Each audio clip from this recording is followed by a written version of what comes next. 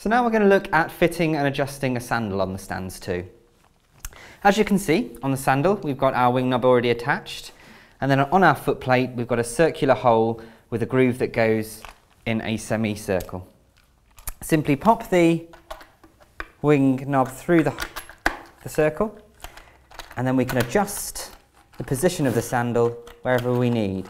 If we're in supine, we want the sandals to be facing forward, and if we are setting the stands up in prone, we want the sandals facing the back of the stander. Once we've found the position, we can just tighten the wing knob and the sandal will stay in place.